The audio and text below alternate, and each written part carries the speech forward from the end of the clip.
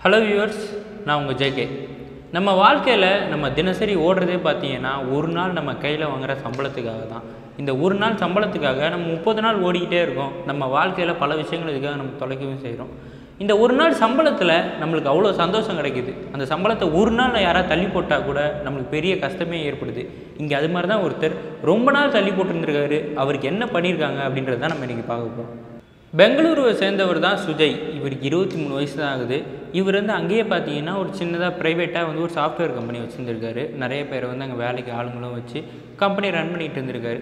First run பண்ணப்போ அவருக்கு நிறைய பெனிஃபிட் கிடச்சிருந்ததுனால சேலரிலாம் கரெக்டாக கொடுத்துட்டு இருந்தார்.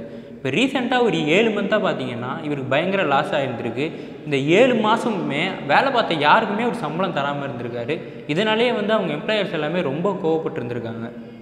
இந்த சமயத்தில் தான் என்ன இருக்குன்னு கேட்டிங்கன்னா, கடந்த 21ஆம் தேதி சுஜய் காரில் தனியாக போயிட்டு இருந்திருக்காரு பீச் பக்கமாக.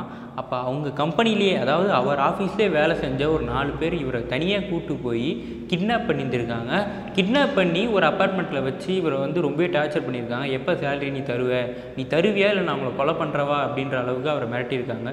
கடைசியாக இவர் நான் உங்களுக்கு சேலரிலாம் செட்டில் பண்ணிடுறேன் அப்படின்னு சொன்னதுக்கப்புறம் தான் 3 நாள் கழித்து இவர் வெளியவே விட்டுருந்துருக்காங்க. இவர் விட்டதுக்கப்புறமா இவர் என்ன பண்ணியிருக்காருன்னா ஸ்ட்ரெயிட்டாக போலீஸ் ஸ்டேஷனில் போய் புகார் பண்ணியிருந்திருக்காரு. இவர் போலீஸில் புகார் பண்ணதுக்கப்புறம் தான் தெரிய வந்திருக்கு, அந்த கடத்தலில் ஈடுபட்டது இவர் 4 பேர் கிடையாது. அவங்க ஆஃபீஸில் இருக்க எல்லாருமே சேர்ந்து தான் இவர் கடத்தல் பண்ண சொல்லியிருக்காங்க. இன்றைக்கி வரைக்கும் ஆனால் அவங்களுக்கு சேலரி போய் சேரவே இல்லை. எல்லாருமே கேஸ் மட்டும்தான் போய் சேர்ந்துருக்கு. ஒரு பணம் மனுஷனை எந்த அளவுக்கு மாற்றும் அப்படின்றது இந்த விஷயத்துலேருந்து எல்லாருக்குமே தெரிய வந்திருக்கு. இது ஒரு விழிப்புணர்வாக இருக்கணும்னு நினச்சோம். அதுக்காக தான் இந்த வீடியோ எடுத்து பண்ணியிருந்தோம். இந்த வீடியோ உங்களுக்கு பிடிச்சிருந்தால் லைக் பண்ணுங்கள், பிடிக்கலன்னா டிஸ்லைக் பண்ணுங்கள். அதுவரை உங்களிடமிருந்து விடைபெறுவது நான் ஜேகே.